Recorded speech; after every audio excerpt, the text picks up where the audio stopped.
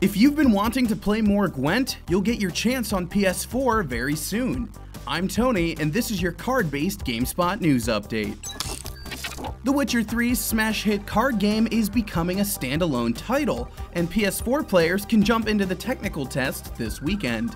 The test runs from 10 a.m. Pacific on Friday, March 31st through 11 a.m. Pacific on Sunday, April 2nd. You can build your own deck, complete the tutorial, then get right to dueling other Gwent enthusiasts. Developer CD Projekt Red says this event is meant to test its servers, not to balance the game further, so it should be a fun weekend. And to keep up with all the Gwent news as we near the full release, be sure to subscribe. On that note, Gwent has no solid release date right now, but it is being planned for PS4, Xbox One, and PC.